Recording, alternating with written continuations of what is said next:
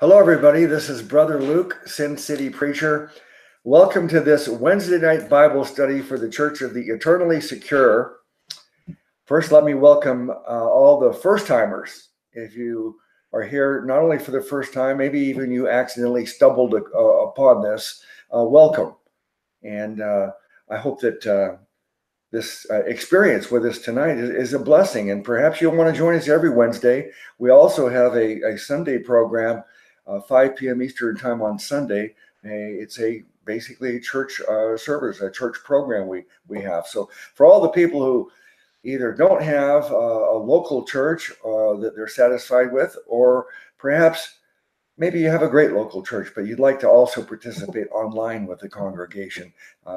That's the role we're trying to fill for everybody here. And now we have also in the chat room some of the regular members of the congregation back with us again. Welcome. Thanks for being here with us faithfully every time. And if you're one of the moderators in the chat room, especially want to thank you for what you do. Not only do we rely on the moderators to not let the trolls ruin our fellowship, but also I rely on the moderators to welcome any new people and make sure you acknowledge them and know that they're welcome. And by the way, in the chat room, if you have any questions as we go through the study tonight that are relevant to this study, put them in all caps. I know they say that all caps is rude, it's shouting. But in this case, don't worry, it's not rude. Shout at me, and you'll get my attention if you put it in all caps. All right, before we get into the study, we're going to begin where we left off last time, Romans chapter 11, beginning with verse 12. But before we start that, let me have Renee and Brother Cripps introduce themselves. Ladies first. That's you, Jason. Well, my name is Jason Cripps. I have a show. It's called True Story Live. Thank you. That was all I needed. That. You know what? I'm actually very happy that when he tries to act feminine, he doesn't pull it off. Thank you, Brother Luke. I appreciate that. I think I don't know. When he tries to be a cat, though, it's very convincing. There you go.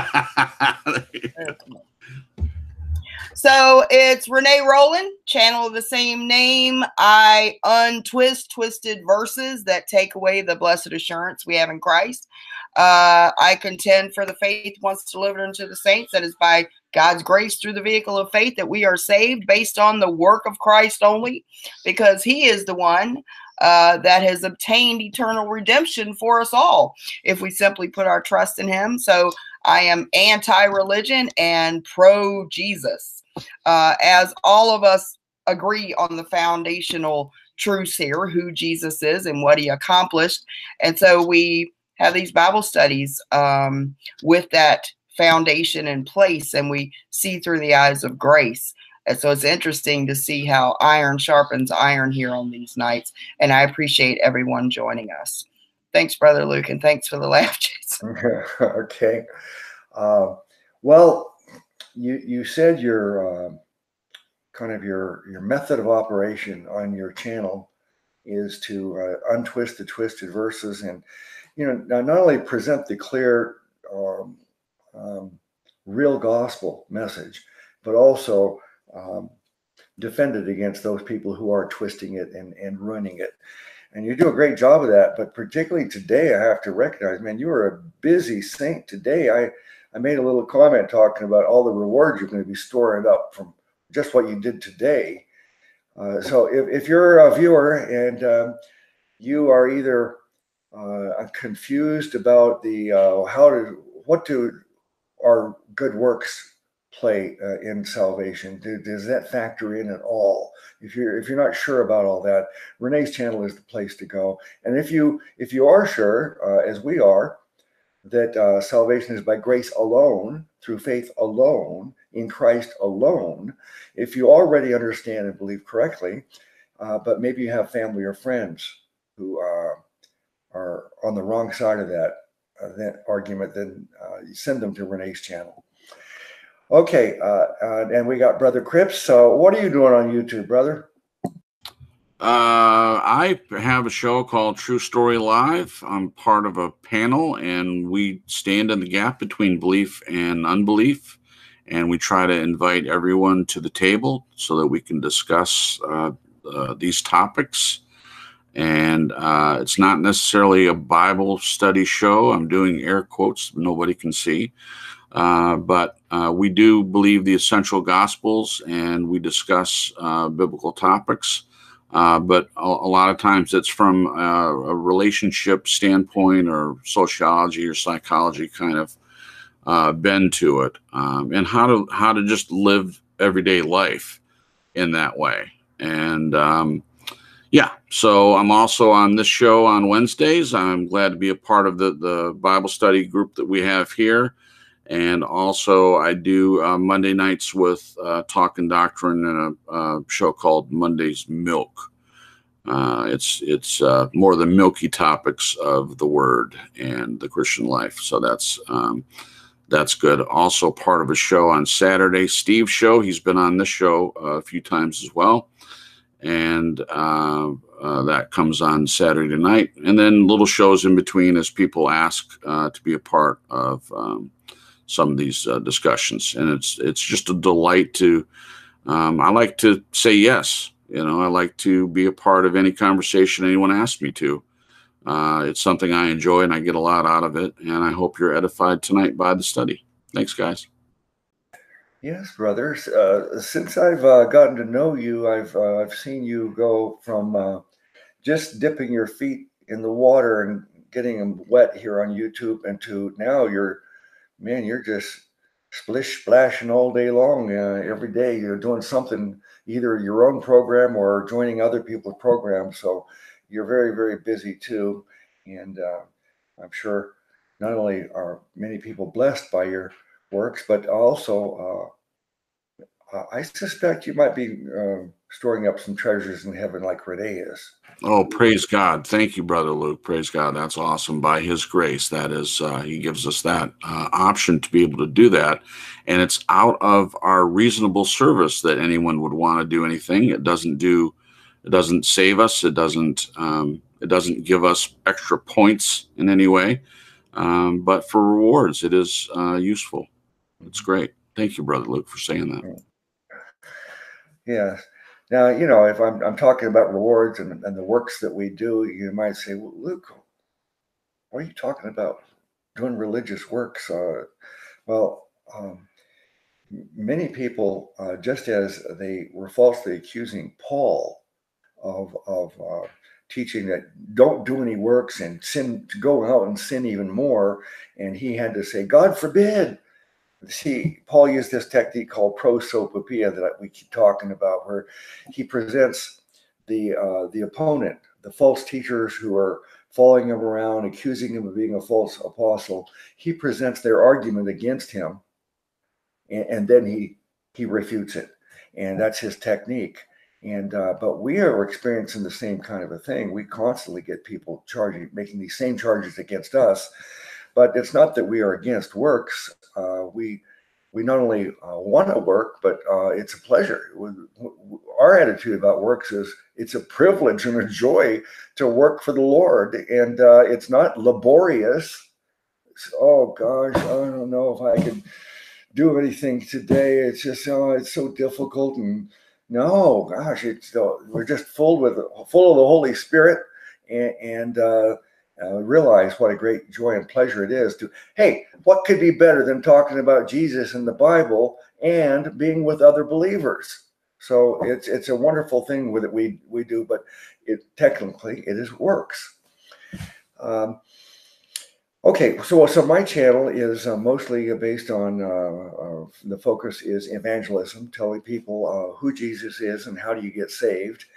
But then I also have over 60 playlists on every kind of theological subject you could wonder about.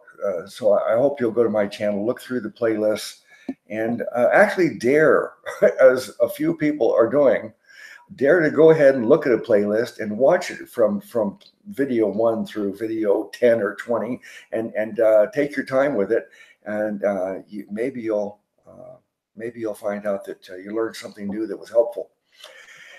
Okay, now let's get started with our study. Romans, we're on chapter 11, so if you have not seen the studies on Romans leading up to this, they are on a playlist on my channel. So I hope you go watch this from the beginning. But now we'll pick up where we left off, Romans chapter 11, verse 12. I'll read it I'm a KJV firstist. So I read it in the KJV first, and then we'll look at other translations if we think it might be helpful. Paul writes, "Now, if the fall of them be the riches of the world, and the diminishing of them the riches of the Gentiles, how much more their fullness? For I speak to you Gentiles, inasmuch as I am the apostle of the Gentiles. I magnify mine office." Let me stop right there. Okay, maybe Renee, you can give us just a little context. Yeah. Verse 12. Yeah, he's telling the Gentiles not to hate the Jewish people, not to think themselves better than the Jewish people, and to want their salvation as a whole. Don't glory in their blindness, because if we as Gentiles are blessed so greatly because of their fall, because of their blindness, now salvation has been offered to the Gentiles. You'll see that in a lot of what Jesus is preaching about the first being last and last being first is in reference to the called out nation being first, but then they're actually last because they reject him. And then the last called, which were the Gentiles, are actually first to believe. So you'll see in a lot of parables, it's almost always giving a mystery of the Gentiles being grafted in. So it's saying, if we're that blessed in their blindness, how much more will we be blessed when they come to the truth? When God's people are believing, when the nation of Israel is in belief, how much more will the world be blessed then, if we're this blessed when the apple of God's eye is in unbelief? That's why it's ridiculous for anybody to read this chapter and say God's done with Israel. We've already read the part, so I can say it, where he says, has God forsaken his people that they should have they stumbled so that they should fall? God forbid. The gifts and calling of God are without repentance. So there's no way anybody should be confused that the church has either replaced Israel or that God is done with the nation of Israel, because we shouldn't glory in their blindness, but wish for their eyes to be open, because we'll be even more blessed, in their fullness. Okay. All right, sister. Do you want to say anything about verse 13? Do you have it in front of you?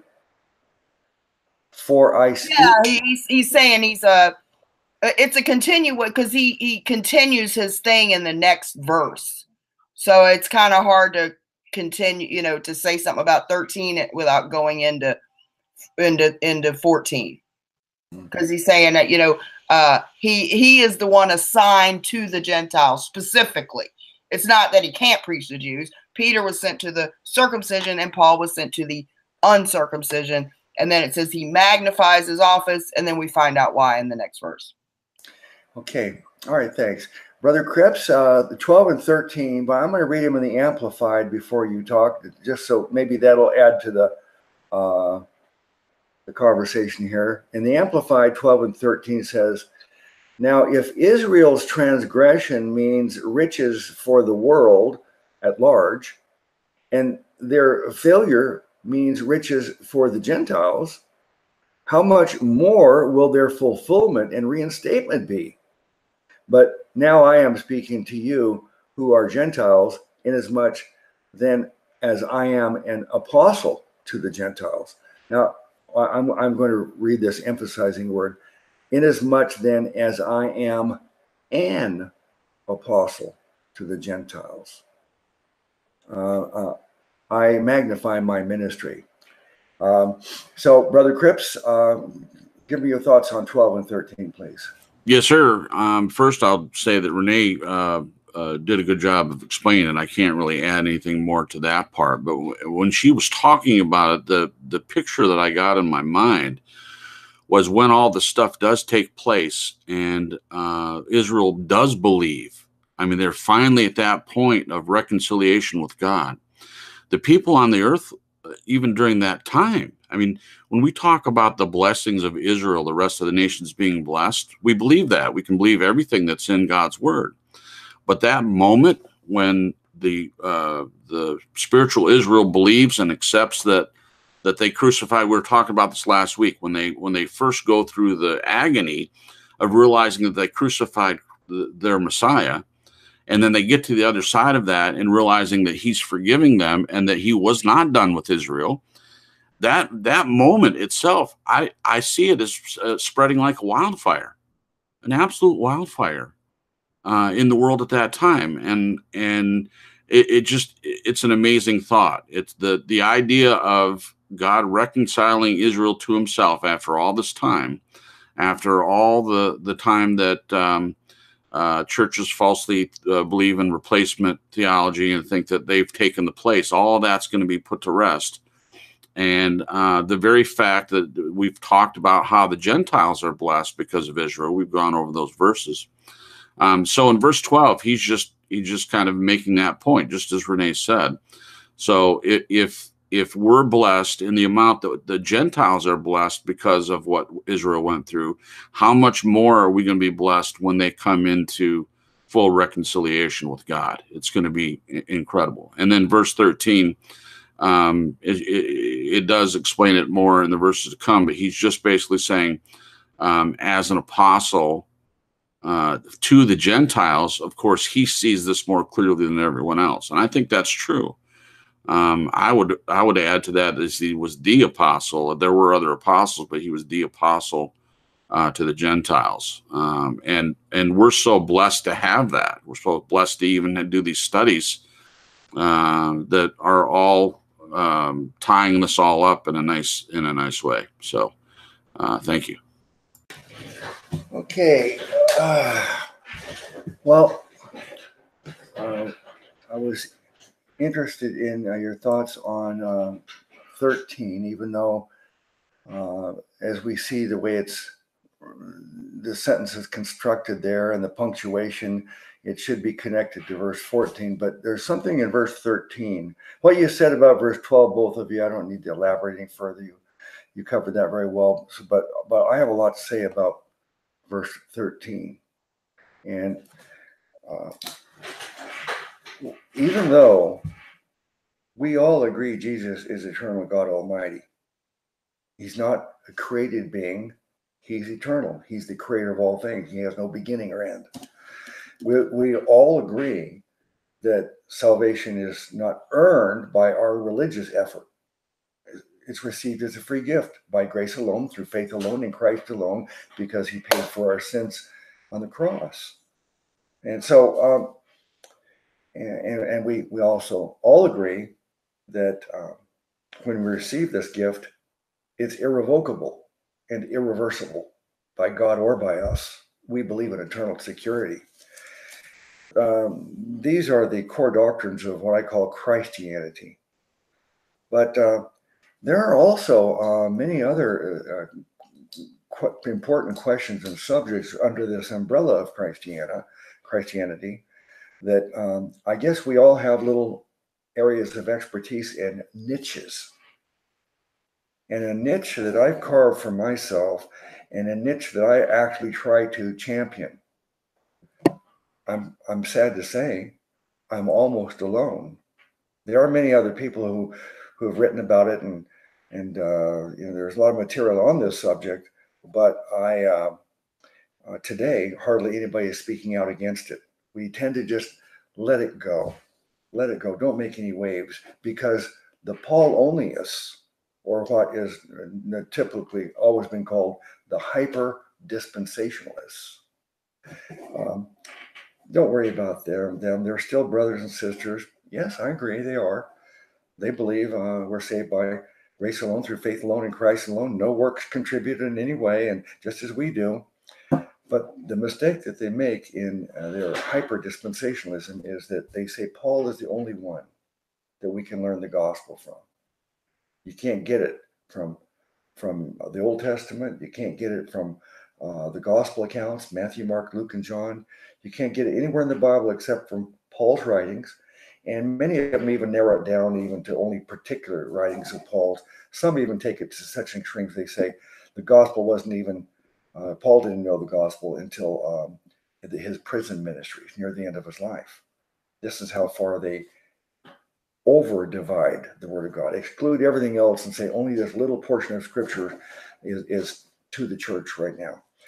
So when I see a phrase like this, I have a lot to say about it. When it says that Paul says, I am the apostle to the Gentiles.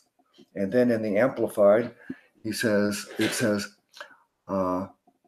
inasmuch then as I am an apostle to the Gentiles, I want to say I elevate Paul in some ways. I keep on saying that Paul's greatest contribution is the fact that he says, Jesus is right. You get saved by believing.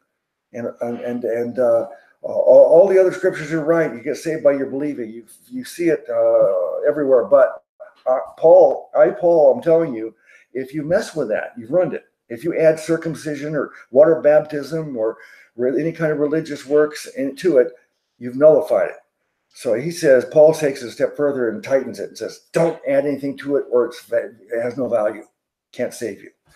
So that's really Paul's great contribution. But the Paul onlyists, they want to elevate Paul even more so and say he's the only apostle. We ignore the others, and even we ignore the words of Jesus. This is how extreme their viewpoint is. They say you can't get saved by reading the red letters, the actual words Jesus spoke. So it's an extreme viewpoint. Now, if you just focus on Paul's writings, you'll probably do pretty well. You don't really have to read the rest of the Bible. But I resent them diminishing the words of Jesus and John and Peter and others, and elevating Paul to that stature. And there's verses in the Bible that they will try to argue this is why. I have a playlist. How many times have I said that? I have a playlist titled Paul Onlyism Debunked. I just urge I'm actually begging everybody. That's how important this is. I'm begging everybody to watch that playlist carefully. And every doctrine of hyper-dispensationalism I confront and destroy with scripture. I'm with you on that. It's dangerous to say only this. You can only learn from this in scripture. This is only to you. No, all of it's good. It's just got to be divided in context. All of it. Now I'll give you just a little bit of a hint pertaining to this verse and the idea of the apostle to the Gentiles. Well, I'll tell you this. We all know, maybe we've never really thought about it, but we're all aware that the first one to ever preach to the Gentiles was Peter. So are we going to say Peter was not an apostle of the Gentiles? He was he was an apostle of the Gentiles, and he was the first. And when he gives his account to what he told the Gentiles when he had to defend himself to James in the Jerusalem church, he said, I told them to believe on the Lord, and they did, and the Lord Jesus, and they did, and they got saved just like we did, and referring to speaking in tongues as evidence. And so he gave them the same gospel message, believe on the Lord Jesus Christ. He said that before Paul did in Acts. And so to think that Paul is the only apostle to the Gentiles is easily proven wrong.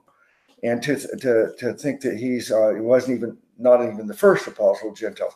I do agree, though, that there was a dispute, and Paul was unique in some ways, the points that I made earlier about Paul, his great contribution that he made. But there was an argument in Acts 20 years after Pentecost, when they had the council at Jerusalem, that was 20 years after Pentecost, this argument was still going on, is where does circumcision and Judaism play in this? And they had to go to Jerusalem and have a meeting. That's 20 years they hadn't cleared that issue up. And so they go to Jerusalem to try to discuss it. And at that time, Paul is sent off. Okay, Paul, this is how my take on it. You might not agree, but I believe when they say, okay, Paul, you go to the Gentiles and we'll talk to the Jews. I don't think they're wishing Paul well, encouraging him to go, oh, we're so happy that you go focus on the Gentiles. We want them to be saved. I think it was a grudging attitude. I think even at that point in time, they did not want to integrate with Gentiles. There was still racism going on. They did not really want to have anything to do with the Gentile believers. And they were happy to send Paul off. Let's let Paul go off and waste his time with those Gentiles and get him out of our hair. All he's doing is creating problems. Some of our people even want to kill him. They took an oath to kill him because he's preaching against law. So that's how I see it. And I can prove it. I document it point by point in scriptures. So that's why when I see this little point here, I cannot just skim over it. I have to say, when it says Paul is the apostle to the Gentiles, all the apostles eventually, I think, understood correctly. And they all eventually went off and died in other foreign countries, preaching to Gentiles. So all apostles are apostles to the Gentiles. Okay. Anything more before we go to the next verse? Well, I was just going to say where he says, I magnify mine office. I'm agreeing with what you're saying because I know what's coming next. So you're touching on something that is mentioned in the next verse, and it's really good you set that up. Okay, thank you, sister. Let me go to the next verse then, verse 14 in the KJV. Well, let me read 13 together with it to get context better. Paul says, for I speak to you Gentiles, inasmuch as I am the apostle of the Gentiles. I magnified mine office, if by any means I may provoke to emulation them which are my flesh, and might save some of them. Okay, Sister Renee, I'll stop at 14. Go ahead. Yeah, because he's clarifying here that yes, my primary mission was to you Gentiles, but he also says I magnify mine office, I make it larger so that he can let me read exactly how he says it. If by any means I may provoke to emulation, which means to imitate or to have a goal of exceeding the achievement of another, either meeting that achievement or exceeding it by imitation.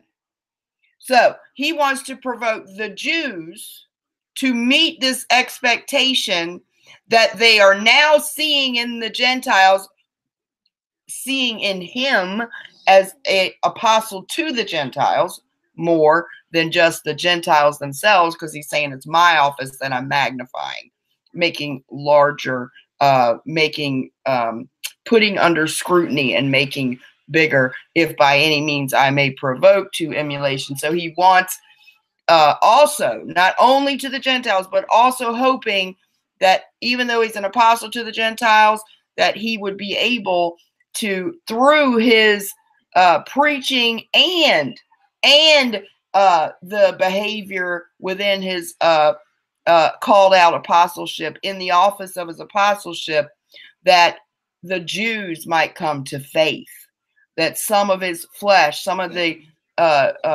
that's why I don't understand when people go, the Jews are those that are Jews inwardly. Yes, absolutely.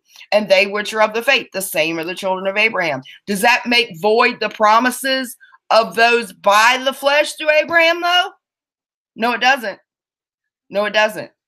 Although his children are as numerous as the stars, some of them are his children by faith, but others of them are his children by flesh, and the promise came before the law, and that promise is not null and void. So I don't know why people say that there's no longer such a thing as a Jew. Of course there is. There's 12 tribes of Israel, and they are scattered abroad, and God knows where they are, and he's going to deal with them. I can't stand because they mix the two, the spiritual Israel that we're grafted into with the physical descendants, which has still got some promises that were given to them, and God will deal with them. So he's saying that based on his work, he's going to magnify the office not just to the Gentiles, but also in the hopes that some of his flesh, some of his physical brethren would come to faith, and they would be saved as well. I think that's what he's saying. All right, thank you. Brother Cripps, verse 13 and 14, I'll read them together in the Amplified for you, and not really for you, but I like to add this at this point here, so we have another. It's like having the amplified translators joining us and telling us their thoughts on this verse. 13 and 14 says, "But now I am speaking to you who are Gentiles, inasmuch then as I am an apostle to the Gentiles, I magnify mine ministry." 14 in, oh, that's verse 14. I read, it says number 14 there. I'm sorry. "In the hope of somehow making my fellow countrymen jealous by stirring them up so that they will seek the truth and perhaps save some of them." Brother Cripps?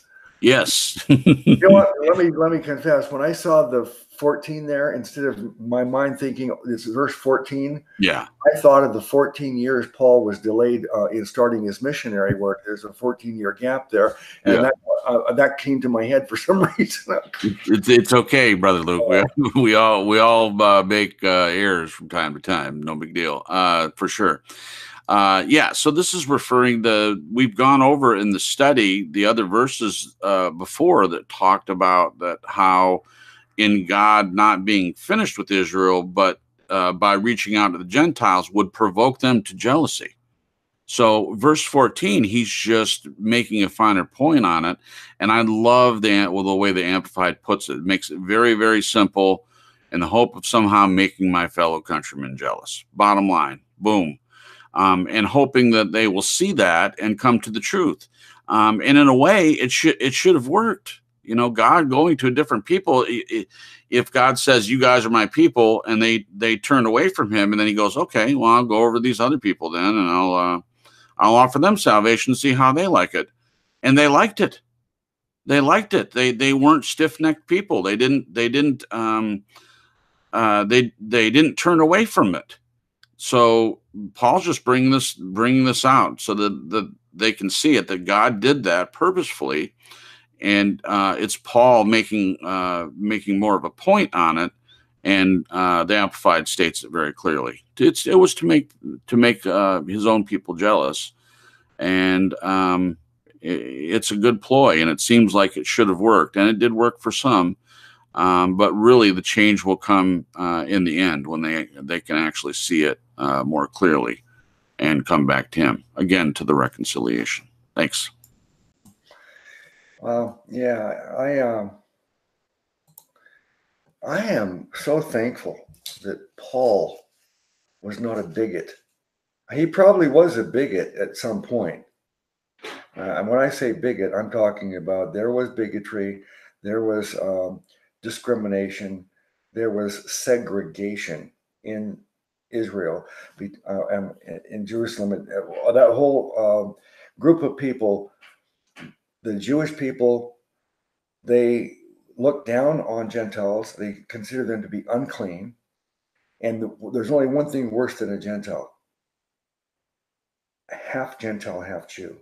If you intermarry, your offspring are called Samaritans. And the Samaritan is even lower than a Gentile. And when Peter preached in Cornelius's house, he got a lot of flack for that. First of all, before he was even able to explain his entire account of everything, they were all criticizing, "How in the world would you dare to enter a Gentile's house? You know that's forbidden, and you're unclean." And he has to go and defend it, why he did it, because God told him to do it. He says, "Hey, I don't care what any man tells me. If God tells me to do something, I'm going to follow God's instructions instead of man's. So we see there that this segregation in society existed. And God told Peter, and then later on, he made it clear to Paul that no, Gentiles are not, you're not to segregate any longer. Paul, you're going to be my apostle to the Gentiles. Already before that, he'd sent Peter to the Gentiles. And so it was made clear to both of them that this idea of segregating their societies. Jesus even was segregated. Remember, Jesus said that in his own words, he said that we shouldn't be having anything to do with the Gentiles. He came only for the Jewish people, for Israel. And then the woman says, well, can't I even have some crumbs at least? And because he referred to them as dogs. And he says, well, even dogs can get some crumbs, can't they? So even Jesus taught that, no, we need to be separated. You cannot mix. And if this is, we don't want you mixing yet. But there did come a point where God told Peter to mix with the Gentiles. She told Paul, you're the apostle to the Gentiles. So Paul, in spite of how he was raised and trained, he thankfully got rid of that prejudice and started preaching to Gentiles. And I'm glad he did, because without all of his efforts for us, we might be in real big trouble today if we didn't have him clarifying a lot of things for us. But let me see.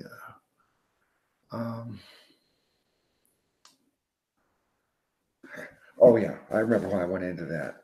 Because here in verse 14, we see that Paul still has, and Romans was written late in Paul's life.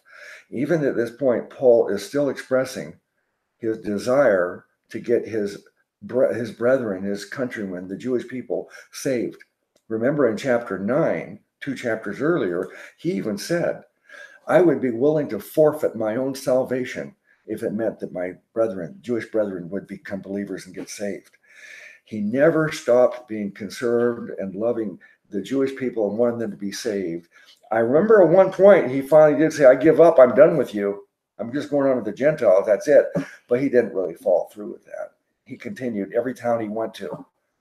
It was his custom to go to the synagogue first and preach to the Jewish people first, going through the scriptures. And the only scriptures they had were the law and the prophets. So he showed them through the Old Testament about Jesus. And then, of course, every time in a synagogue, he was kicked out and shunned. And then he'd go off and do what he was really intended to do, and that's go to the Gentiles. So we see here in verse 14, he's still expressing this great love for his own Jewish people. Now, maybe Brother Cripps or Sister Renee, maybe you can tell me where that verse is where Paul says, I'm done with the Jews, even though he didn't really follow through. Do you remember where that is? Nope. No, I'd have to hear more similar what it sounded like. Yeah. Or you're familiar with it, though? I mean, you understand it. Okay. All right. Okay. Let's go to the next verse, unless any more you want to add any more to that. Verse 15. Verse 15 in the KJV is, for if the casting away of them be the reconciling of the world, what shall the receiving of them be but life from the dead? Sister Renee? All right, I want to read this. It says, if the casting away of them be the reconciling of the world, we just talked about how the Jews are in temporarily blindness. And now, because of that, salvation has been offered to the Gentiles. So because they have been set aside so the world can be reconciled, the other nations, what shall the receiving of them be but life from the dead? Again, we're supposed to rejoice and pray for Israel's blindness to end. because although we're blessed now in their blindness, we'll be even more blessed when they have joined us in faith. And also, Luke, real quick, one of the people were asking you a question. I told them that suicide is not unforgivable and that Samson and Saul had both committed suicide, and he just wanted you to confirm if that was true or not. Oh, okay. They don't believe your claim. Well, he just asked you. I guess he's your viewer. So. Okay. Who was it that asked you? A and J, I think. I'm sorry to get off topic, but okay. Yeah, of course. There is an account of Samson killing himself. He basically sacrificed his life to kill his enemies, and then Saul, rather than be taken by the opposing army and having them do who knows what to him, he wanted to be killed, and rather than falling on his own sword, he had his servant kill him. So and there's probably other examples if we really thought carefully about it. But if we believe that the gospel, we understand the way that we do, then there's obviously nothing you can do that's unforgivable. Everything is forgiven. God already knows. If you're somebody that at some point will commit suicide, God already knows it before you know it, and they paid for it. All right. Any more before we go to the next verse? Oh, Brother Cripps, verse 15. Let me read the Amplified for you.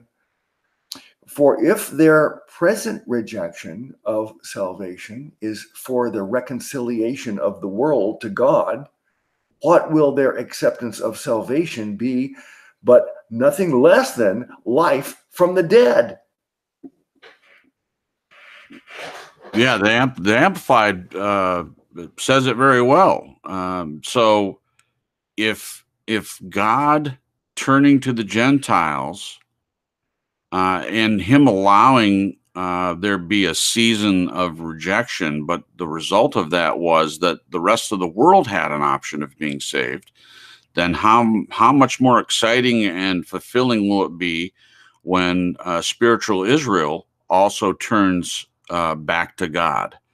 I mean, it's increasing the body of Christ. It's increasing the amount of people, and just seeing how it all played out throughout history is amazing. I mean, just the whole storyline. You can't write a storyline like this in a fantasy novel. I mean, just the ins and outs and all the things that have taken place and will take place. So God allowing other people to be saved. Now, of course, this was his plan the whole time, but the way that we're talking about it from the perspective of Israel, they're looking at considering themselves God's chosen people, and then no one else was allowed. It would, it was just Israel. And then all of a sudden, everyone else is allowed. And then so when they finally come to the realization that God didn't give up on them and that he forgave them for crucifying the Messiah, the very Messiah that they've been waiting for and it's prophesied in Scripture, they killed him. So to have that realization once again, and the result of that being that the rest of the world is saved, it's such a blessing, absolute blessing. And that's what this verse is talking about to me. And again, you've heard me say this before, just real quickly. This is one of my favorite words in the Bible, and that's reconciliation. All of the Bible is about that. It is the story of reconciliation, how man sinned and turned from God, and then he had a plan from before the foundations of the world to reconcile everyone to him.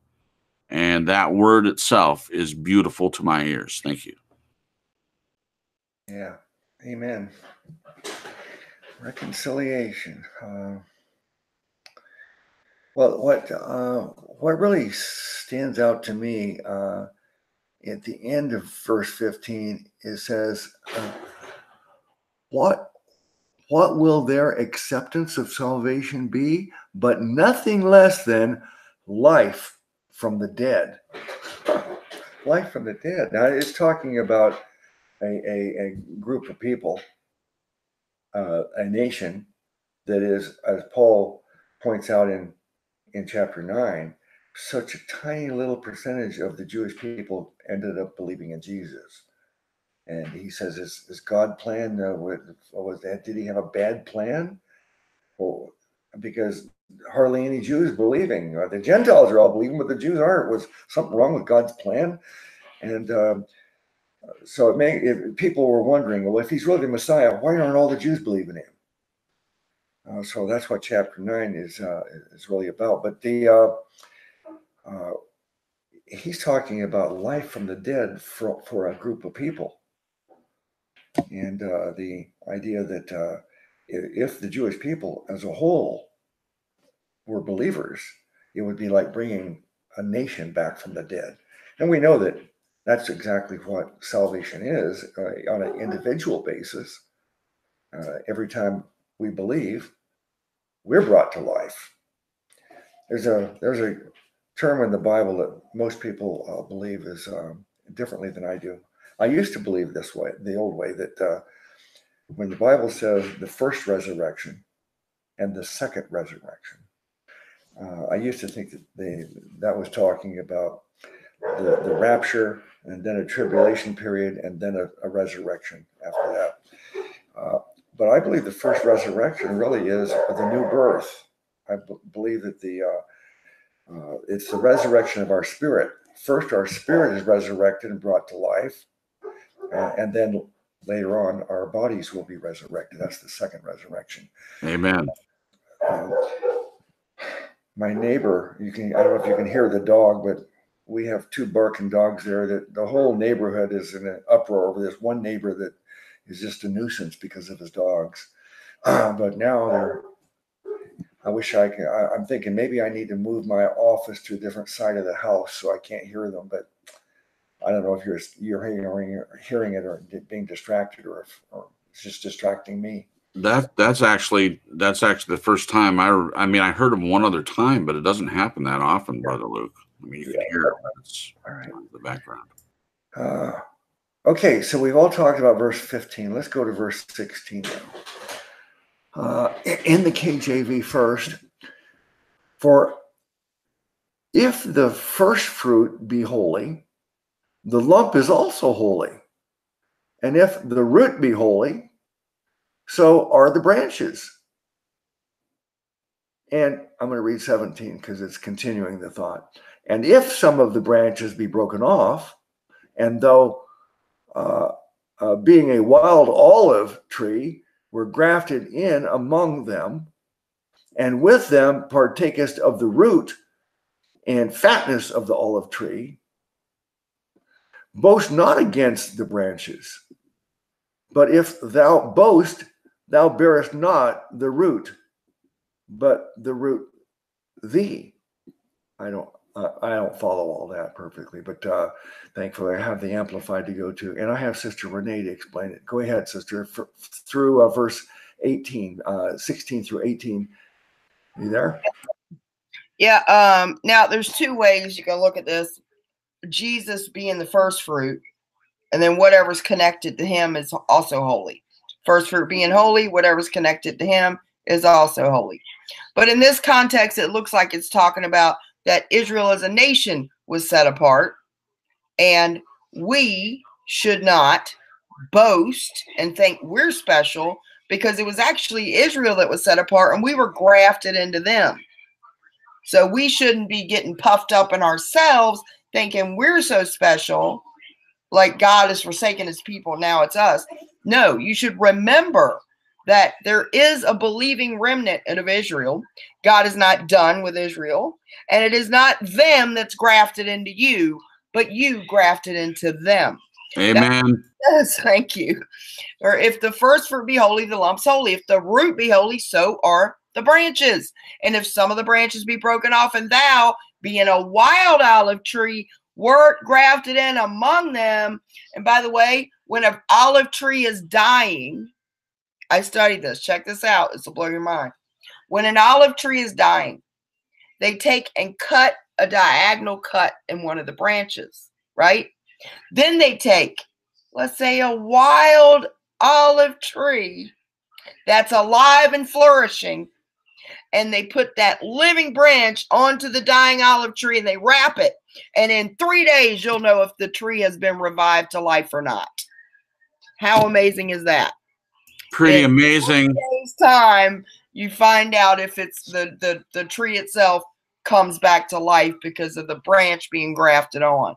Amen. So if some of the branches be broken off, talking about some of the Jews didn't believe, and now being a wild olive tree, work grafted in among them, and with them partakers of the root and the fatness of the olive tree. See, you're partakers of the promises to the nation of Israel, to the descendants of Abraham, right? Boast not against the branches, but if thou boast, thou bearest not the root, but the root thee.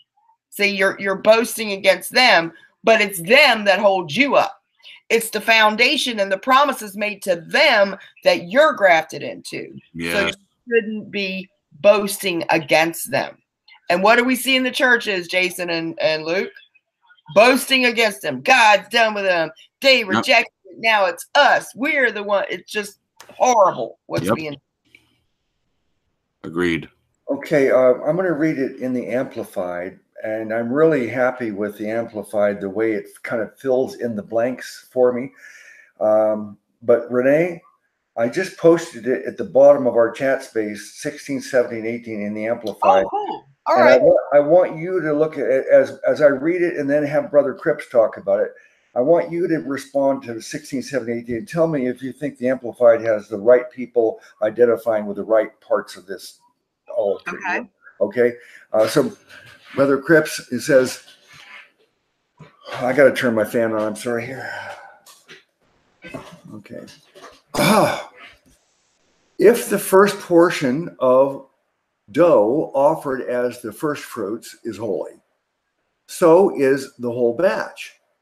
And if the root, that is Abraham and the patriarchs, is holy, so are the branches, that's Israel. But if some of the branches were broken off, and you, Gentiles, being like a wild olive shoot, were grafted in among them to share with them the rich root of the olive tree, do not boast over the broken branches and exalt yourself at their expense.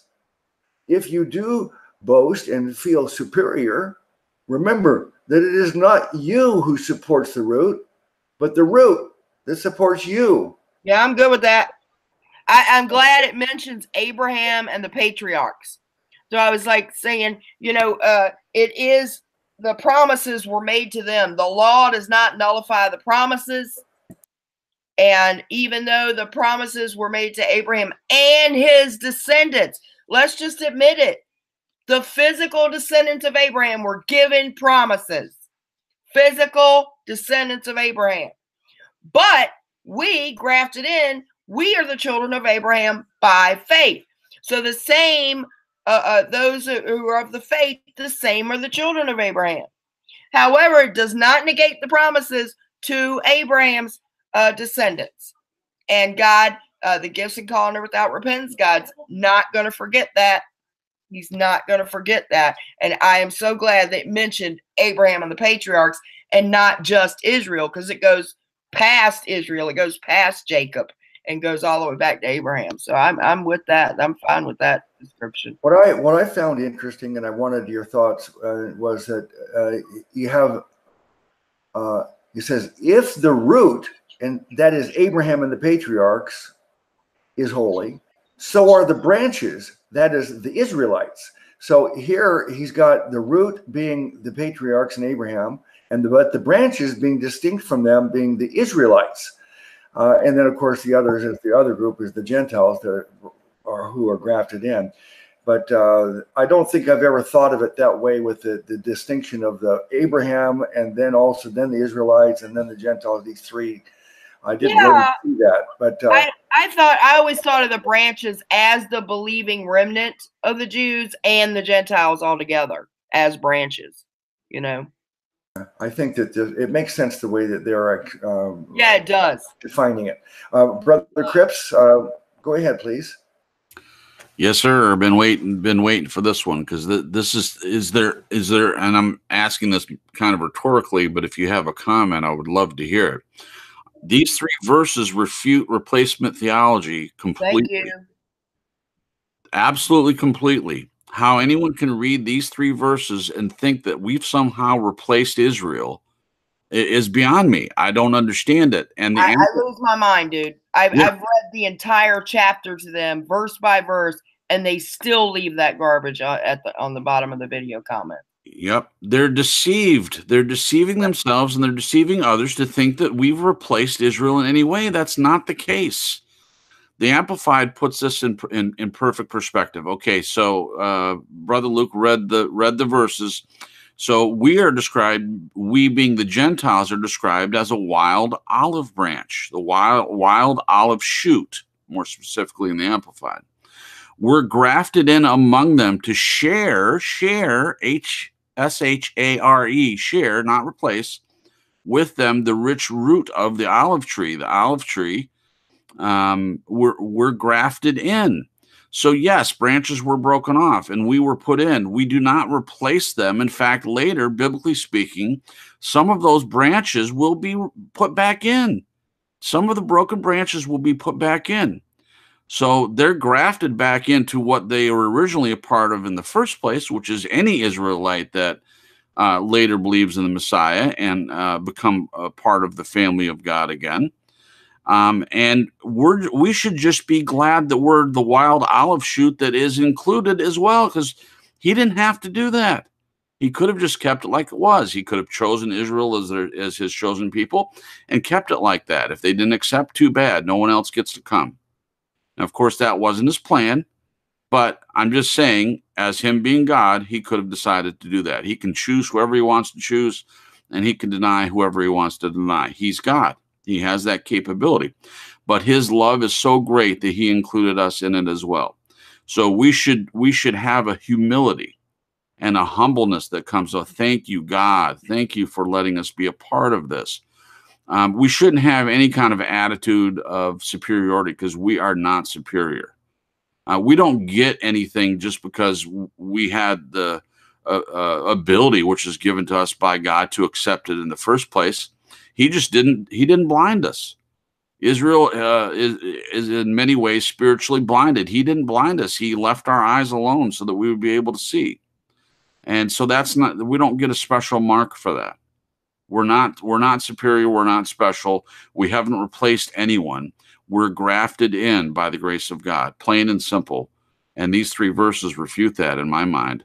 And the last verse is the most important, but the root that supports you. It's the root that supports you. It seems so clear to me. I just don't understand how people get it twisted, but they do, just like everything else.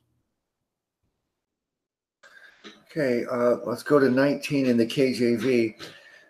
Thou wilt say then, the branches were broken off that I might be grafted in.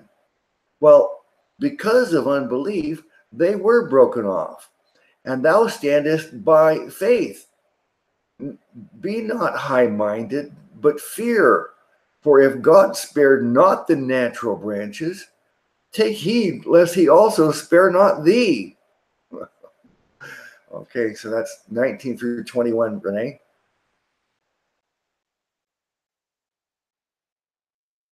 Sorry, I couldn't get the little button to hit there. Yeah.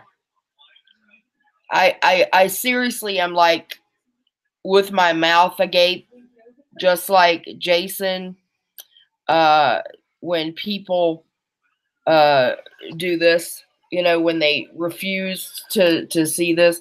Boast not against the branches, but if thou boast, thou bearest not the root, but the root thee. Thou wilt say then, the branches were broken off that I might be grafted in. Oh, is that not what they say now? God's done with Israel, and now it's all about us. Yep, that's what they say. The branches were broken off that I might be grafted in. That's exactly what they're saying. The branches are broken off and gone. That's what they say. They're gone. And should I go to 20? I read through 21. Okay. Well, because of unbelief, they were broken off, and thou standest by faith. Be not high-minded, but fear. For if God spared not the natural branches, take heed, lest he also spare not thee. Now, a lot of people try to use this verse to say that you can lose salvation. No, these people never believed.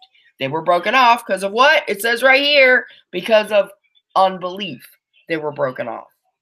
And when he says, take heed lest he also spare not thee, he's not speaking to an individual that's already saved. He's speaking to Gentiles as a whole.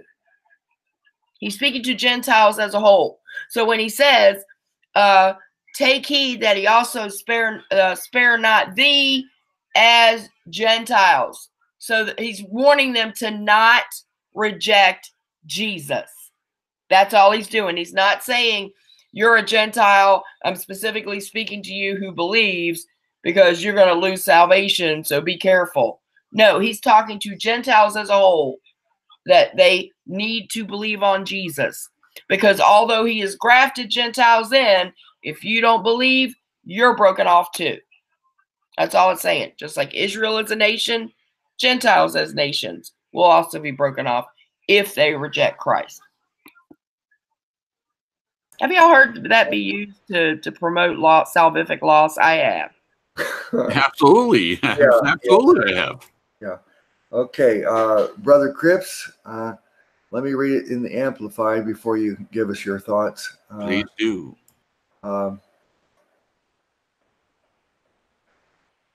You will say then, branches were broken off so that I might be grafted in. That is true. They were broken off because of their unbelief, but you stand by your faith as believers, understanding the truth of Christ's deity. Do not be conceited, but rather stand in great awe of God and fear him. For if God did not spare the natural branches because of unbelief, he will not spare you either. Okay. Yeah, so there's one important thread to talk about here, and that is the term unbelief. Whether Jew or Gentile, the reason isn't because of, they sinned or they backslid or they did this or that. It's not about losing salvation. How do you come to salvation in the first place? There's only one way, and that's by believing. So whether Jew or Gentile, originally it was the Jew that didn't believe. And so they were broken off because of unbelief. That's the reason why they were broken off. And we were grafted in because of belief. That's the only reason why, belief. And he's saying, be careful. Don't be conceited here. The Amplified says it perfectly. Don't be conceited, but rather stand in great awe of God and fear him.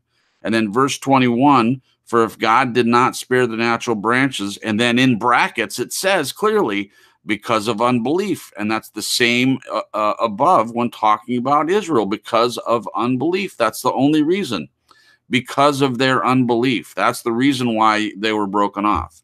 And that's the reason why anyone else would be broken off, Jew or Gentile, not because of any other reason. It's not about losing, as Renee was pointing out. It's not about losing your salvation. They never believed in the first place. They were broken off because they never believed. The whole tree was already put together. So people are taken off by unbelief and eventually cast into the fire, which is a completely different verse. But that's the way to picture it. So the only reason is because of unbelief. Thank you. Okay. We'll go to 22. Then appreciate the gracious kindness and the severity of God to those who fell into spiritual ruin. Oh, wait a second. I'm reading the Amplified. I got to go back to the KJV first. Okay. Behold, therefore, the goodness and severity of God on them which fell severity, but toward thee goodness. If thou continue in his goodness, otherwise thou also shalt be cut off. Verse 22, Renee.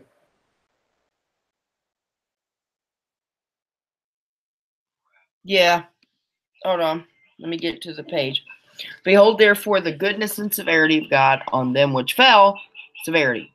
But toward thee, goodness, if thou continue in his goodness. Otherwise, thou also shall be cut off. Again, people try to use this as a personal salvific verse. When it talks about you, it's talking to a wide net of Gentiles. It's not saying you guy, that guy, the Gentile believer. If you don't continue in his goodness, you're going to lose salvation. No. He's talking to Gentiles as a whole, that the Gentiles will be offered salvation. And if you don't believe, you also will be cut off. Period. That's all it's saying. He's saying that, we see that God, who set apart Israel, that they are cut off right now. They have been cut off because they refuse to believe. But we also see that he's not done with them and that he will be dealing with them. And at some point, when they're brought to the fullness of truth, then we will benefit. The world will benefit from their eyes being opened. And so he's saying if he did it to that people, you're no different. As Gentiles, if you don't continue in his goodness, meaning if you as a group do not believe, you'll be cut off too. That's all it's saying. It has nothing to do with salvific loss. I just want to make that clear. Okay. Amen. All right. So in the Amplified, I'll read it for you, Brother Cripps. Then appreciate the gracious kindness and the severity of God. To those who fell into spiritual ruin, severity. But to you, God's gracious kindness. If you continue in his kindness by faith and obedience to him, otherwise you too will be cut off. All right, there we go. There it is again. Faith and obedience, and putting those two together in the Amplified. But again, as the verses stated above, the reason why they were cut off was because of unbelief. So we continue in faith. Obviously, as believers, we continue in faith, and we won't be cut off. So again, as Paul has done throughout all Romans in the study that we've talked about, he keeps hitting the same point again and again to make sure that back then they got it, but also for us now to make sure that we get it, because people still aren't getting it. They're not getting it. They make it be about something else when it's very, very clear by the words being used. I think that Paul chose his words very carefully, and we can see it if we really, really pay attention. I love the way the Amplified puts it, and this is exactly what we should do: appreciate the gracious kindness and the severity of God to those who fell, and they use the word into spiritual ruin. Severity to them, but to you, God's gracious kindness. It is God's gracious kindness. As I mentioned earlier, the grace. The grace is the only reason why we were offered the opportunity to see it in the first place. And so that's the kind of attitude that we should have. And again, just backing up what Renee's saying, it's not a salvific verse whatsoever. Unbelief is the thing that gets you cut off. So as long as you're continuing in belief, you have nothing to worry about. Well, there's a great argument about Bible translations, and particularly the KJV only position. And I believed and taught and defended KJV only for 25 years, and I still use KJV as my scriptures and test all other translations against it. However, I like to look at other translations because sometimes it can be helpful. But I often find in modern translations little problems, and now the Amplified is pretty darn good and pretty darn helpful, but I do have an issue with the way they're stating this here. In the KJV, verse 22, it says,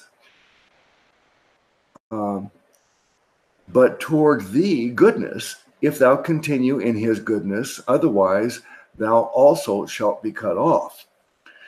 Now, there's nothing in there in there that would make me think that this is talking about continuing in good works in order to so they don't get cut off. But we know that there is a false a portion of Christendom, a large portion, about 90% of Christendom, who do believe that faith alone in Christ alone is insufficient, and that we need to do our religious works to gain salvation. And if we don't continue in good works, that we will lose our salvation. And we often see that in the translations of many of the modern translations. But there's nothing in this verse that would make me come to that conclusion in the KJV. If thou continue in his goodness, otherwise thou also shall be cut off. Now, I'm not sure how to explain it, but one thing I'm sure of, it's not telling us, because Paul's not going to turn around and tell us that you have to continue in good works or otherwise you're going to be cut off and lose your salvation. We know Paul's not going to say in that. So how does the Amplified phrase it? I don't like it. Verse 22 in the Amplified says, Amen. But to you, God's gracious kindness, if you continue in his kindness by faith and obedience to him. Otherwise, you too will be cut off. Now, I could make that make sense. I could make it correct by explaining it in a certain way, but I don't like the way it is written, because people can you also use it for a damnable heresy. They could say that you have to continue in your faith. If you lose faith, you'll be cut off. Or if you lose, or if you're not obedient, following the commandments, you'll be cut off. That's how they would argue using this translation. But I would say the only way of making it make sense is by faith, and obedience means obedience is obeying the gospel, because the Bible says we've got to obey the gospel. And people say, see, you got to obey the gospel. Well, the gospel is believing in Jesus. So what do you have to obey? You have to obediently believe in Jesus. That's what's required. That's what you've got to obey. It's not obeying the Mosaic laws. So I do have an issue. Now, how long have we been doing these Bible studies? And I use the Amplified as a resource. And only on a rare occasion do I find a verse where I have to point out an issue. But this is one of them. Okay, we'll go to 23 next. Any thoughts on that by either of you before we go to 23? I just want to say thank you for bringing that up, because I agree with what you've pointed out here 100%. That's why when I was talking about it, I didn't make a point to talk about the obedience part, but you saw it very clearly, and I appreciate you bringing it up. That's all I have to say. All right, let's go to verse 23 in the KJV. And Renee, and they also, if they abide not still in unbelief, shall be grafted in, for God is able to graft them in again. Yeah, it's just saying that people in the nation of Israel, if they come to faith in Christ, they'll be grafted right back on the tree. God's not forsaking them. All they have to do is believe. That's it. Yeah. Okay, brother, let me read that in the Amplified for you, Brother Cripps, and see if it... Okay, and even they, the unbelieving Jews, if they do not continue in their unbelief, will be grafted in, for God has the power to graft them in again. Yep. There it is. There it is again. If they don't, if they're, the King James says, and they also, if they abide not still in unbelief, which Paul could have easily said, if they stop not believing, if they quit not believing in this, they'll be grafted back in. And the end of the verse is the most important thing to understand. For God is able to graft them in again. Is God able to graft Israel back into himself? Yes, absolutely. And that's the promise. We have to believe that. Yeah. Let me ask both you and Renee to respond to this. Do you see how a person could take these verses here about you're taken out, then you're grafted back in as a teeter-totter salvation. You're saved, you're not. You're saved, you're not. How would you explain it so that it is not understood in that way? What do you mean it's saved your? I don't understand the question. Well, okay, we know that it's talking about the nation of Israel having the patriarchs, and then the Israelites, and the Mosaic law, and then the lineage to create the Messiah. All of that is part of this, but yeah, as they're part of this plan for this nation to be a vehicle, and of course for the nation to be saved as a whole. And yet most of them don't get saved. So people could say, well, look, it says here that if they were cut off, but they could be grafted back in. So it's like you lost your salvation and you can gain it back again. Oh, I see what you're saying. No, there's always a remnant that believes, and those remained. The rest of them were cut off until they believe. And it's just going back and forth to argue the point, like what is it, prosopopoeia, where he argues the point with a question. He's kind of getting ahead of what people will say and what they might do in their minds by boasting against Israel. So he's just trying to prove that it's all about faith and that you're no more favored than they are, etc. And if you believe, you're in. If you don't believe, you're out. But it's not that they got it and lost it, got it and lost it. There's a remnant that does believe and the rest don't believe. But if they do believe, they'll be brought back in because they were God's chosen people. And then because of unbelief, now they're kind of not serving his purpose. They're outside of the faith. Now it's gone to believing Jews and Gentiles, one new man in Christ that's serving God's purpose. So, but if they believe, they'll be grafted right back in. Does that make sense? But what I'm asking is, I can see how the lordship heretic say, see, you're cut off. That means you lost your salvation. And then you're grafted back in. That means you're getting your salvation back.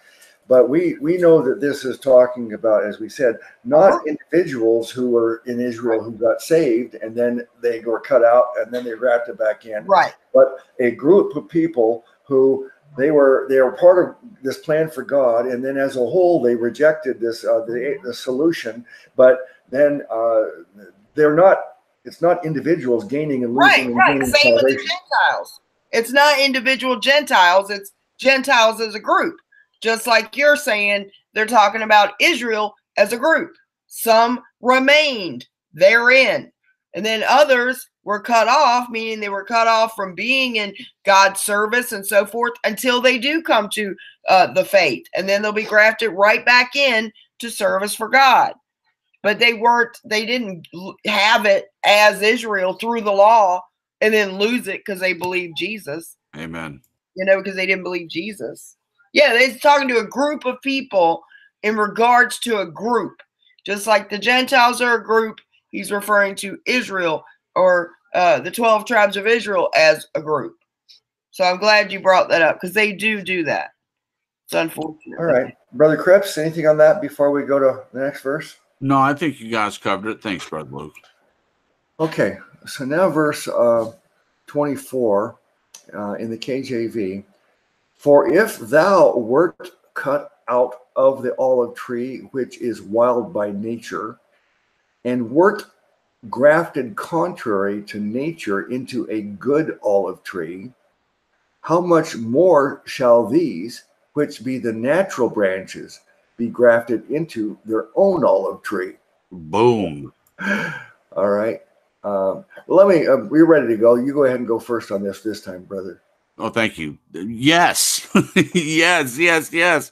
Okay, so Paul's making this point here about what Renee said, and I don't want to steal Renee's description of this. I'm sure she'll go more into this herself, but it's what she was talking about, the real thing that happens with the wild olive tree, and the one that's dying, and you take a living wild olive tree or a living olive tree and put it into the dying one, and then within a few days you can see, within 3 days, I think Renee said, if I'm not mistaken, then you're able to see if it takes root and there's new life in the dead tree.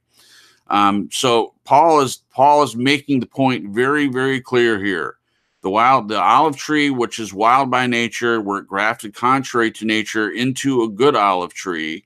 How much more shall these, which be the natural branches, be grafted into their own olive tree? So Israel is of the own original olive tree. Their branches were taken out because of unbelief, as he's described in the verses above. And if they turn away from their unbelief and believe in the Messiah, that they'll be grafted back into the tree which they're originally taken out of to begin with. It's so clear. It's so absolutely clear. Thank you. Okay, Renee, verse 24. Yep. Again, it's just a kind of a repetition of what he has said. For if thou wert cut out of the olive tree, which is wild by nature, he's talking about the Gentiles because it's wild. It's not the one at home. It's not the olive tree of Israel. And wert grafted contrary to nature into a good olive tree, how much more shall these, which be natural branches, be grafted into their own olive tree? That's interesting, Luke, how that I agree with how that was explained with the Israelites being the branches here, and it is absolutely working with the context of this verse. It's saying, hey, you had no part of this olive tree. You weren't a branch, you weren't a root, you weren't a leaf, you were no part of this olive tree that you're grafted into. You're wild. You're from a completely different bush, and you were grafted in. How much more shall the natural branches be grafted to their own olive tree? So it's just saying that God has already laid a foundation for them to believe. They have the scriptures. They can see Jesus in all of the scriptures. It's just that if you, having nothing to do with this tree, were grafted in successfully, how much more will the branches that were supposed to be there be grafted in? The natural branches. And it's talking about Israel. Amen. Yeah. Now, I made a really big deal about chapter 9 and trying to make sure everybody got that right. And part of chapter 9, Paul started off by saying that, look, Israel, first of all, they had the patriarchs and the prophets, and they had the law and the prophets, the scriptures, and then they had the genealogy to generate the Messiah. All of that's what they had, and yet 98% of Israel did not recognize Jesus as the Messiah. They rejected him. They didn't get it, and why not? So there was an argument at the time, apparently, that, well, why should we believe in Jesus? His own people didn't even believe him. They rejected him, and that's what chapter 9 is, to Paul trying to make that point that, okay, but now this idea of being grafted in and out is, let's say that right here, my arm is severed. Now, if someone else had another person's arm, let's say like a transplant, my arm was not available, but someone else's arm was there. There's a chance, though, that we could graft their arm on, and maybe it'll take, maybe it won't, I don't know, but it's not natural. But if I could take my own arm and we could graft my own arm back on, there's a much better chance that it's going to take, because it's from the original. It's part of the original. And it's the same thing with this idea of Israel you had, as you said, the patriarchs, Abraham, Isaac, Jacob, Judah, Jesse, David, all these, that's part of this tradition. And it should be natural for them to be the believers. You'd think that if anybody's going to be a believer, it would be a Jew. I mean, it's not natural for a Gentile to believe. That's why when Paul would go off preaching to the Gentile world, he'd have to get creative and get clever because they didn't have all of the I don't want to call it baggage, but all of the benefit of all the knowledge of the scriptures. When you talk to the Jews, they knew the scriptures. The Gentiles didn't have all that, so he had to find some other way of communicating who this God is, this God of Israel. And so it should be a natural, easy thing for a Jewish person to be a believer rather than a Gentile. So that's really the point here that, the Gentiles, the Jewish people, for them to get grafted back in, it should be a very natural, easy thing. Much easier than for a Gentile to come into it. All right, we'll go to the next verse, but I need my fan. Okay. Well, I didn't read that in the Amplified, did it? Let me read 24 in the Amplified. It says, for if you were cut off from what is by nature a wild olive tree, and against nature you are grafted into a cultivated olive tree, how much easier will it be to graft these who are the natural branches back into the original parent stock of their own olive tree? That's basically everything that we've all been trying to communicate right there. Okay, verse 25 in the KJV says, for I would not, brethren, that ye should be ignorant of this mystery, lest ye should be wise in your own conceits, that blindness in part is happened to Israel until the fullness of the Gentiles be come in. Renee? I'm getting ready to be live right now. Yeah, just a sec. It's clear that God is not done working on them. Although there's a remnant that believes now. We know that because all the apostles, they believed. There were many believing Jews in Jerusalem at the time. Paul really wanted to reach them. Peter was sent to the circumcision. 3,000 Jews were saved on Pentecost. So we know there is a remnant, just like there is every other time. Like in the time of Elijah, there was a remnant. So the point he's making here, let's actually read it. For I would not, brethren, that you should be ignorant of this mystery. The mystery is that Gentiles would be grafted into Israel. Jesus hinted at it when he mentioned the first would be last and last would be first in many of his stories. It's unfortunate many people don't see that in the parables and try to apply it to the church to spread fear.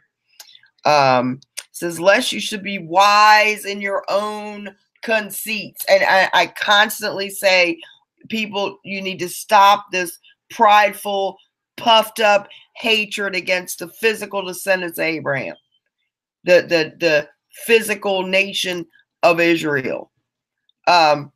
And they use those terrible verses, Jews that are not Jews, but it's just such hatred being spewed and just misunderstanding scriptures. Bottom line, don't get puffed up or hate anyone, especially Israel. That blindness in part is happened to Israel. Why? Because then it could be offered to the world. We benefit from their blindness. Don't hate them for it. We're going to be more blessed when their eyes are open. So we're blessed now. We're going to be blessed when they're believing. Can we just say they bless us? Can we just say we're blessed no matter what they do? Right. Until the fullness of the Gentiles be come in. So God is dealing with the Gentiles right now. Sure sounds like God's focus has moved from the nation temporarily to the Gentile nations. But he is not done with them. It's a mystery. Blindness in part has happened to Israel. Not all of them don't believe. There's a remnant that believes. And eventually he will revert his attention back to the nation of Israel. And that's where you see the time of great tribulation, the time of Jacob's trouble, the time of Israel's trouble. That is not for the church. The church has nothing to do with it. I don't know why people say the church is there. It's about the church. It's about Jacob. and he's going to be done. The Gentiles have their time, and he's going to take his attention off the Gentile nations, and it's going to go back to Israel. And we see where 12,000 from each 12 tribe is going to have preachers preaching the gospel. 144,000 Jewish evangelists are going to be preaching the good news during the time of Jacob's trouble. So that is a mystery, that it's going to the Gentiles, but his attention is going to return to the physical nation of Israel, the physical descendants of Abraham, because those promises are not null and void. He's coming back. As it says, the gifts and calling of, oh, I'm sorry, I gave that verse a couple times. We're not up on it yet. I didn't mean to do that, Brother Luke. But it's clear here that God will return his attention back to that nation. He's not leaving them in that blindness forever. Amen. All right, Brother Cripps, let me read it in the Amplified, verse 25 for you. It says, I do not want you, believers, to be unaware of this mystery, that is God's previously hidden plan, so that you will not be wise in your own opinion, that a partial hardening has temporarily happened to Israel to last until the full number of the Gentiles has come in. Yeah, this will be very short. That just explains it in an even better way. So the bottom line is Paul's just stating that it was hidden. It was a mystery. We didn't understand it.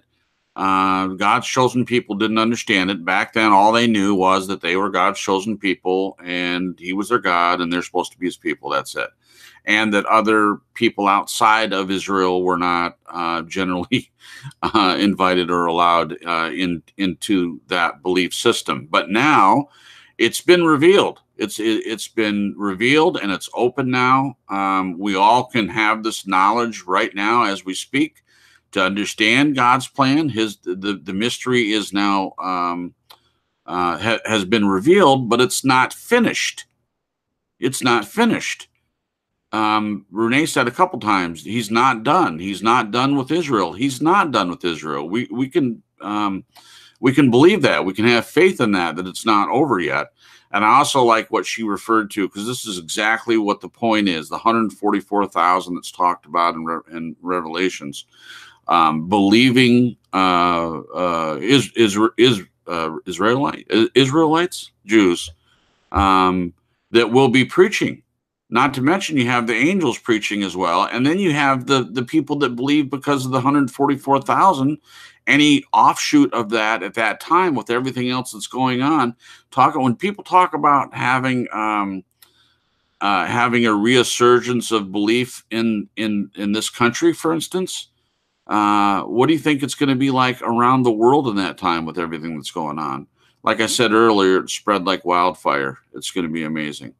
And then we'll all see a resurgence of belief in God as Christ finishes up his work, and then we're together with him forever. And it's something I look forward to very much. Thank you.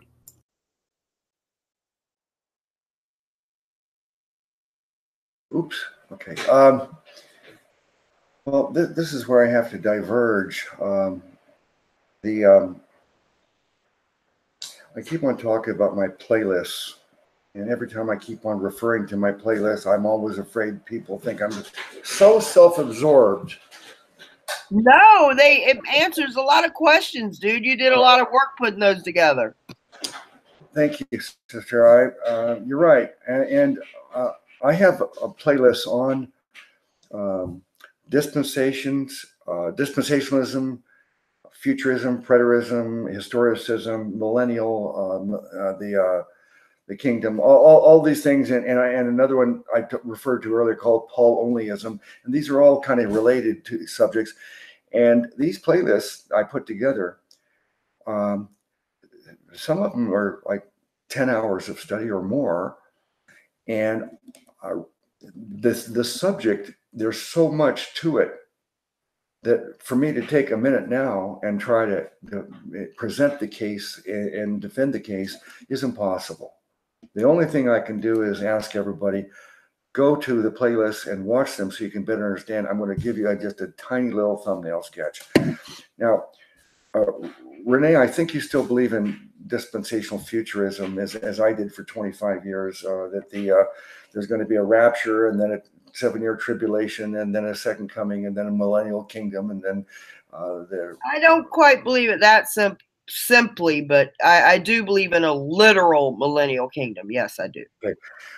And that's fine. I don't take issue. It's just that I've come to a different conclusion. But part of this is when I see the word mystery here, one of the things that's done in Paul-onlyism is they teach that the mystery is that nobody knew the gospel of grace alone, faith alone, and Christ alone until Paul revealed it. That's what they all argue is the mystery. Except for Adam and Eve. Yeah. And then of course you could think that the mystery has something to do with this future, this eschatology being part of the mystery, how things are going to be playing out, that nobody knew that. When we go to this verse that we're looking at here, it says, I do not want you believers. Oh, that's the Amplified. Let me see if I can see it in the KJV. For I would not, brethren, that ye should be ignorant of this mystery, lest ye should be wise in your own conceits, that blindness in part is happened to Israel until the fullness of the Gentiles come in. Now, I listened to your explanation, Renee, and it fits perfectly with that viewpoint. But I think that the mystery here is really the same mystery that I would say that everything when Paul says mystery pertains to this one thing. And he defines what the mystery is here in Ephesians.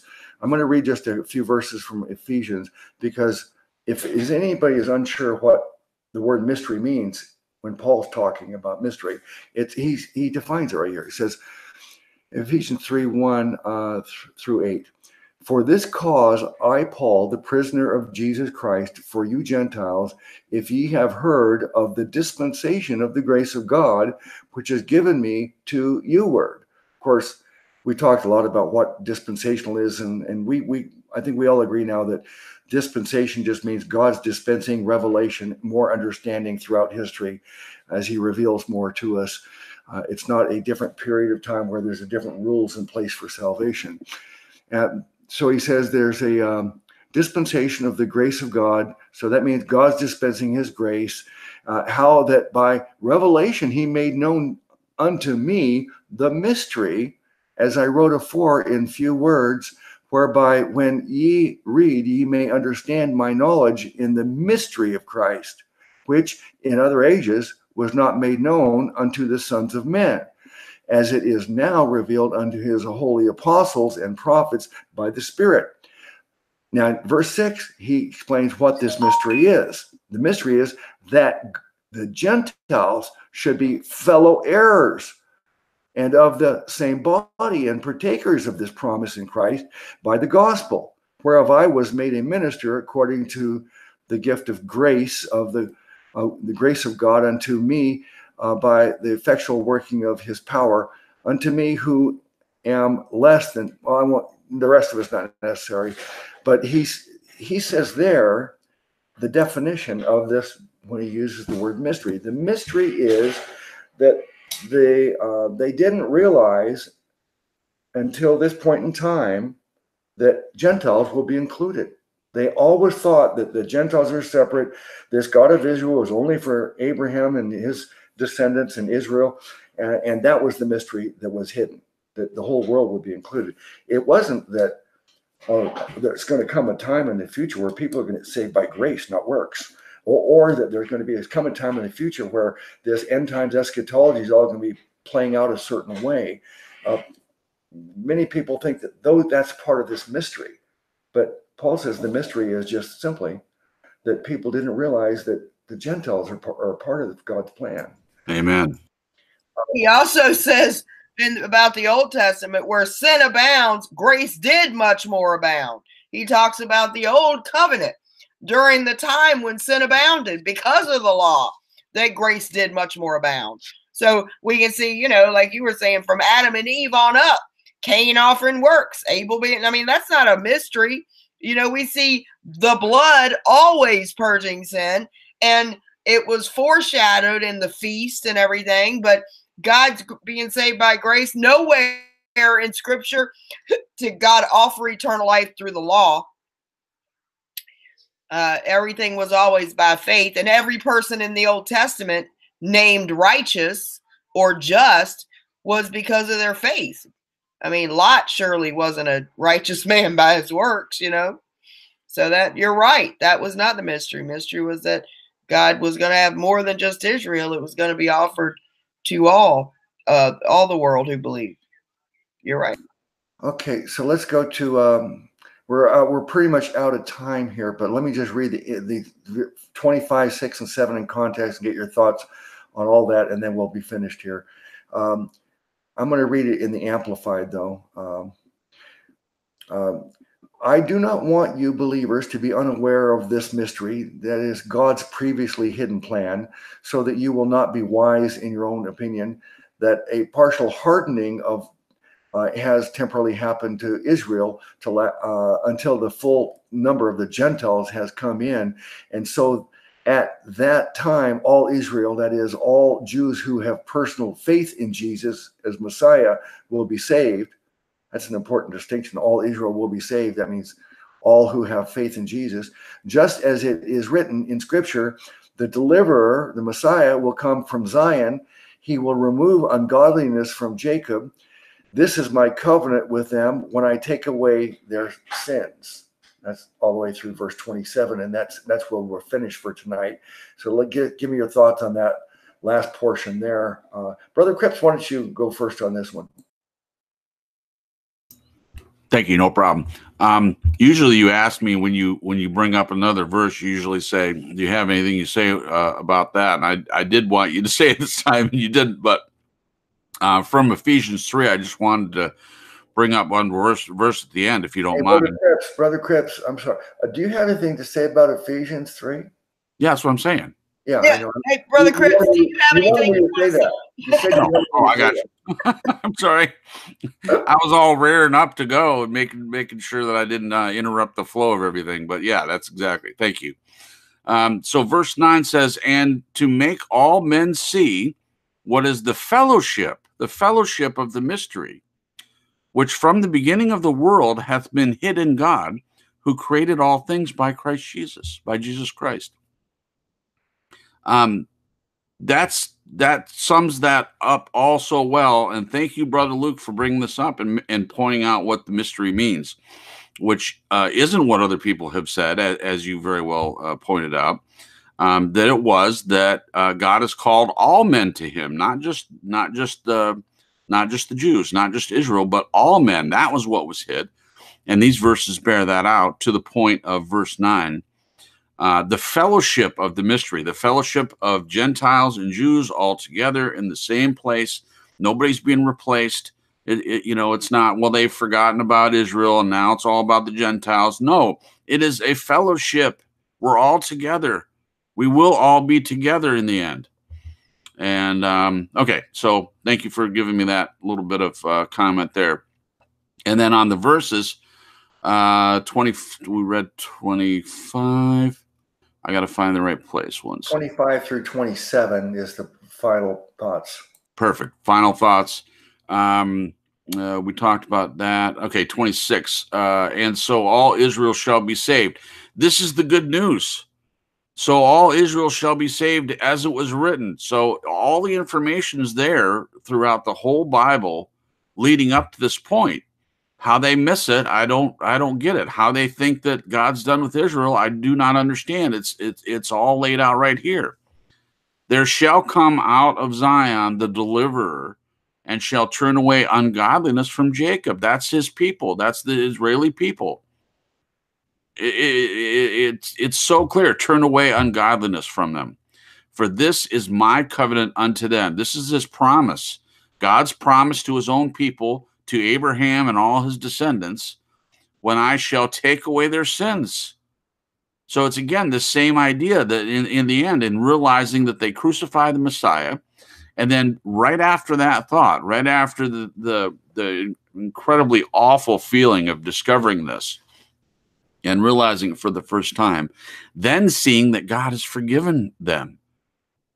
It takes away their sins. Reconciliation, reconciling his own people back to himself when it's all said and done. And what a glorious day that'll be. Thanks.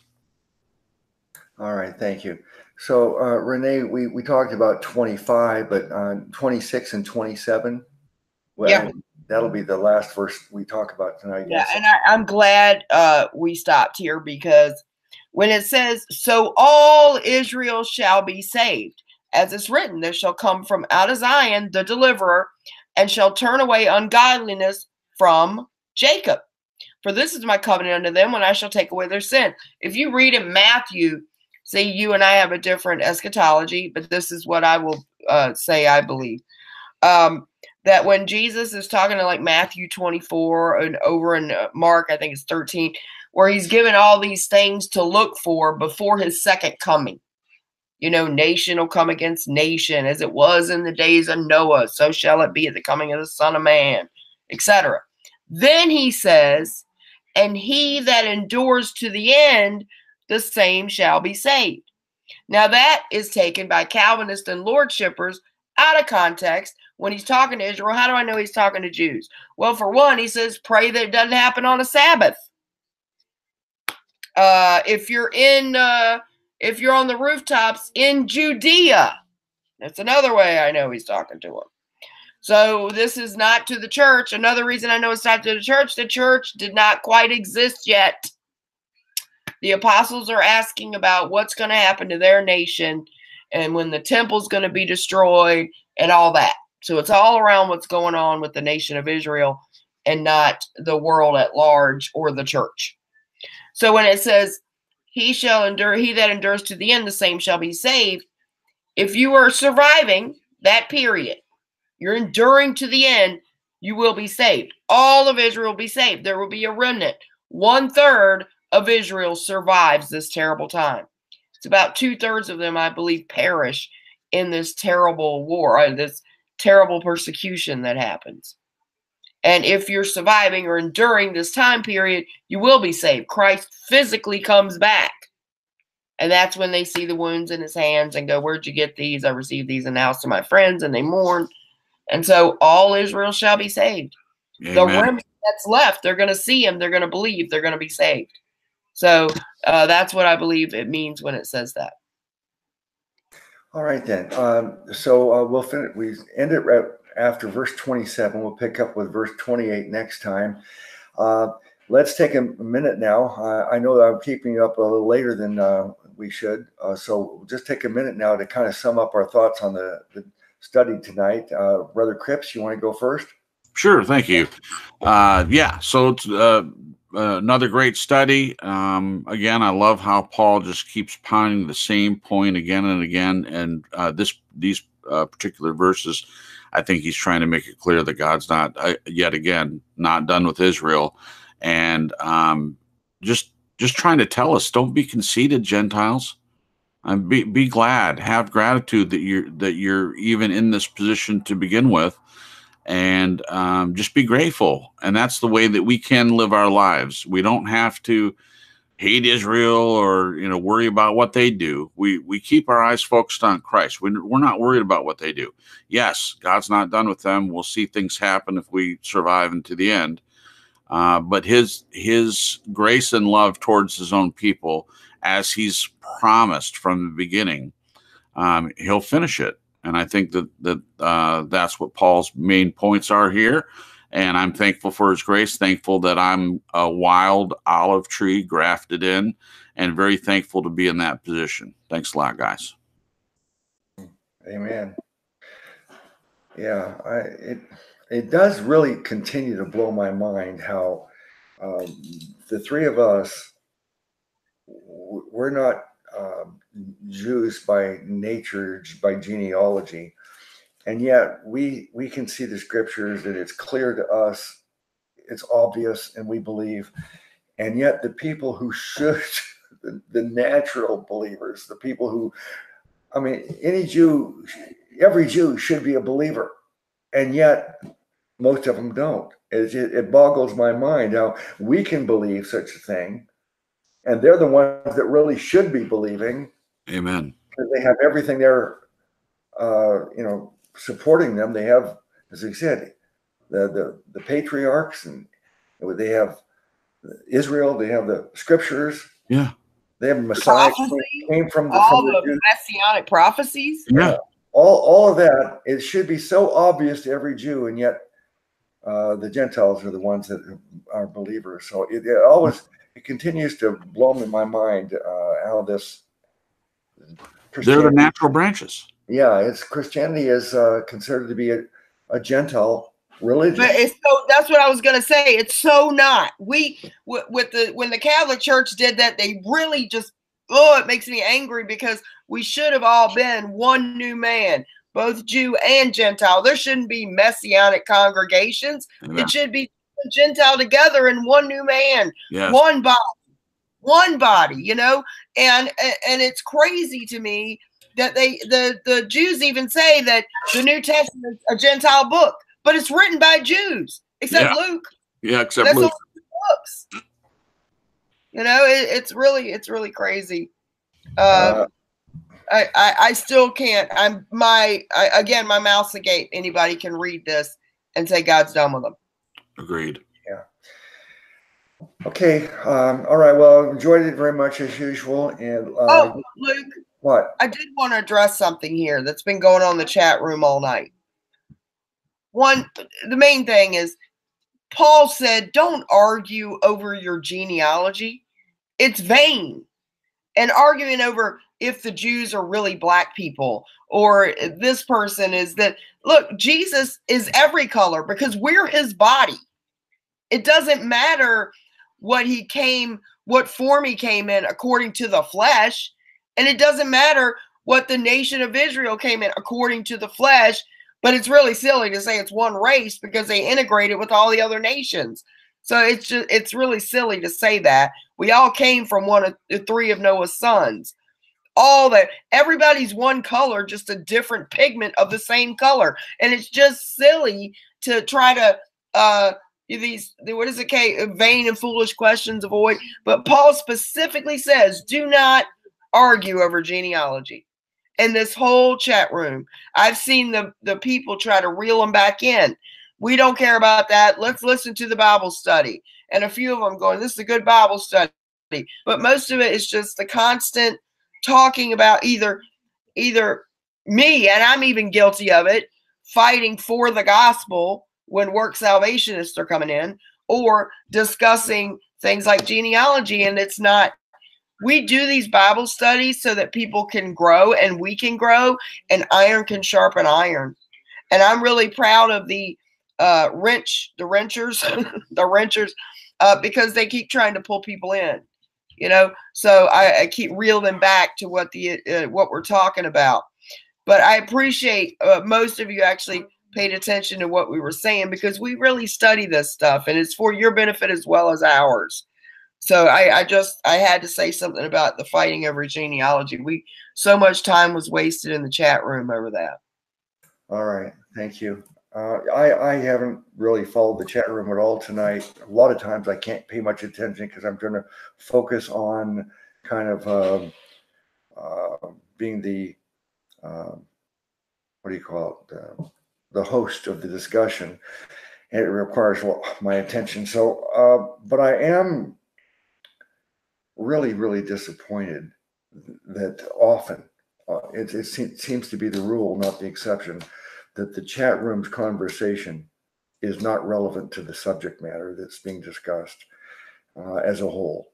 As you said, Renee, we have some moderators that are attempting to try to get everybody on the same page with us in the discussion, but it's very, very difficult. It's very disappointing to me. And let's imagine now, we call this the Church of the Eternally Secure, but we're not all under one roof. If we were all under one roof right now, and you had us, let's say, up at the front of the church, and you have everybody else in the pews or in the chairs, and we're carrying on this Bible study, you would expect that the congregation is taking notes and listening and asking questions about the Bible study. Not the entire congregation's engaged in all kinds of side conversations. They're not pertaining to the study. That's what you'd think. That's what happens when you're under one roof. And it just really, I'm really sad that we don't have that. That's the one thing that we don't have that I'm sure we would have if we were under the same roof. And I'm hoping there's an answer. There's a way of getting it, accomplishing that, because I know a lot of people, they watch the broadcast later and they really appreciate it. They're actually listening to what we're saying and they're considering it and learning and follow-up questions. But I think most of the people in the chat room are missing 90% of what we're saying. They're not, it's like we're talking to the wall, unfortunately. Okay, so let that be a rebuke or an exhortation to the chat room, not just tonight, but every night. Okay, now let me announce that I don't have anybody scheduled for this Friday's interview, but Brother Mark is trying to be the kind of the booking agent for me now. He's going to try to get someone for my Friday night interviews. So we may have someone, but I do have Brother Michael, Ultimate Mordecai, scheduled for Monday. That's April 8th on Monday. I'll be interviewing him, so I'm really looking forward to that. And of course, don't forget to join us Sunday, 5 p.m. Pacific for our Sunday church program. Okay, I guess any last words, Renee or Brother Cripps? Sure. Just to thank everybody. Thank you guys for coming. I am so grateful that you guys just fill up the chat room here and spend time with us every Wednesday. Thank you. Okay. Yeah, I'll agree with that and just say that it's wonderful to be here yet again, and I look forward to next week. Thanks a lot. Thank you to everyone in the chat for showing up, and I hope you guys have a good week. Yeah. Okay. All right. Renee and Brother Cripps, thank you again for being with me tonight, and thanks to everybody in the chat room, and bless you all in the name of our great Savior God, Jesus.